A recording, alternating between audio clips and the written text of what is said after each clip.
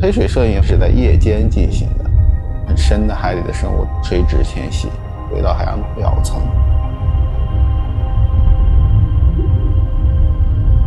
有很多你难以想象的这种特殊的形态。雪叶鳗呢，莫莫里球的一个物种，它的身体是完全透明的，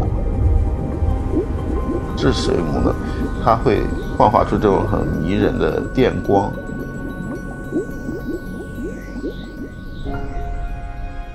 这本书呢，我拍摄用掉了大约8年的时间，中国的第一本跟黑水相关的画册，至少是400-500种不同的物种。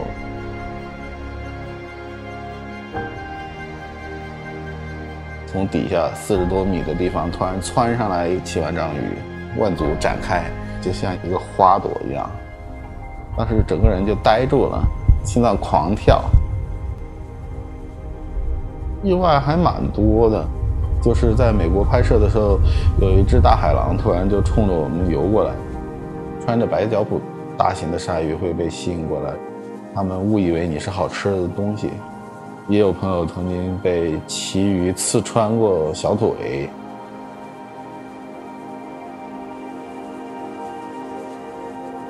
经常会是冬天拍摄，甚至就会打哆嗦，会有失温的这种感觉。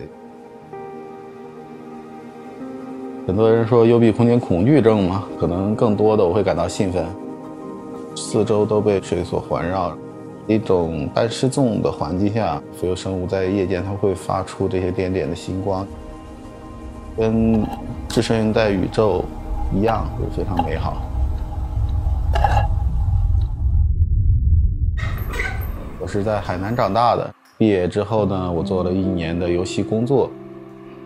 我从花鸟鱼虫市场提着一条鱼回来，我老板就撞上问我：“你还想不想干了？”我说：“干不干都行吧。”后来就离开了。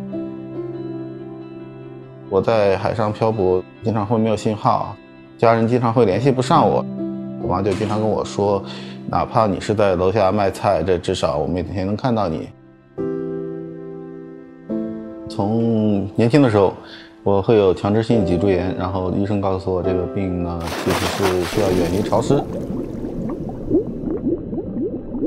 踢蹼的时候会腿痛，一边腿使不上劲，因为身体的疾病去放弃我自己喜欢的东西，没有必要。